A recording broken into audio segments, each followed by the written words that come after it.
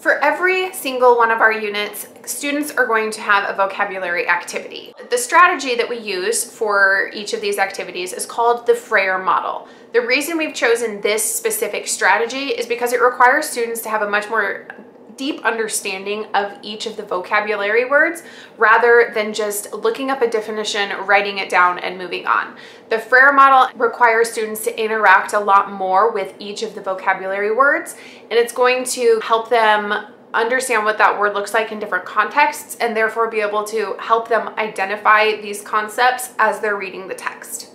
For each of the definitions, we have provided a QR code that is going to take students to a specific link that is going to give them the accurate and most helpful definition for each word. If we were in a classroom setting together, we would be able to circulate throughout the room and ensure that every student was working with the definition that was going to be beneficial in the unit. If a student is just Googling a word and has no guidance, they might encounter a definition that isn't exactly what we're looking for, since so many words have different definitions depending on the context of the word. So it's very important for students to use the QR code and go to the specific link provided so that they are able to access the definitions that are going to be the most beneficial for them and their understanding. So for example, if you take the word conflict, which is one of the literary devices that students will use in our units with the Frayer Model, if you just Google define conflict, the definition that you're going to get is a serious disagreement or argument. While that is true, that is what that word means, in the context of it being a literary device, this definition doesn't give us what students need. Students are going to need a resource that explains the difference between internal conflict and external conflict, man versus nature, man versus society. There's a lot more to the literary device than just an argument or disagreement. So it's really important for our students that they actually use the links that we're providing so that they're getting the most information that's going to help them with the unit. After you have accessed the link that is going to give you the accurate definition for the word, you're going to use the 4-quadrant Frayer Model. If that seems confusing, that's okay. We're going to take a deeper dive and I'm going to show you exactly how this works in this example. So let's take a look at an example of what the Frayer Model looks like in the workbook with definitions that students are going to be encountering as they progress through the unit. So the word we're going to use for this example is connotation. And as you can see, we have it right here in the middle of the model.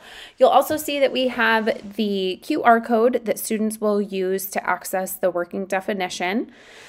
When they access that link, we want them to write down the definition in the top left quadrant.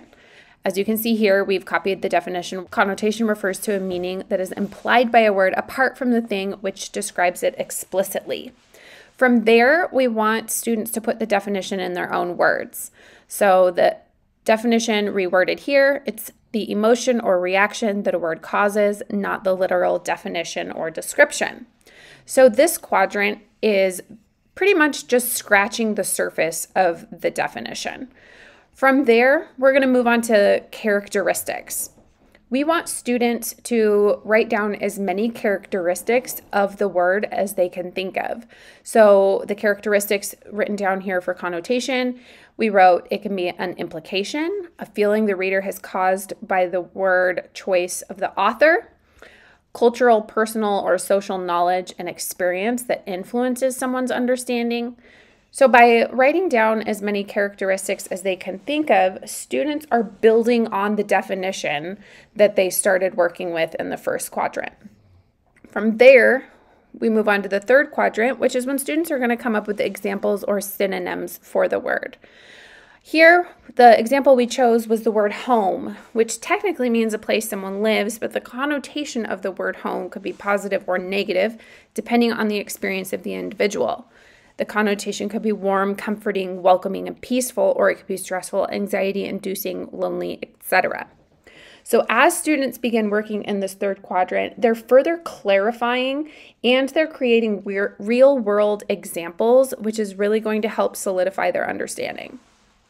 The final quadrant is when students are going to come up with non-examples or antonyms.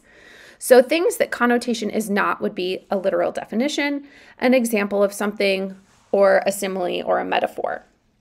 This final box really solidifies their understanding, and it's helping students eliminate things that might be a disruption to the clarity. I hope this example clarifies how to use this model in the student workbook. If you have any further questions, feel free to reach out to us in the Facebook group, send us an email, or you can send us a DM on Instagram. Thanks so much for watching.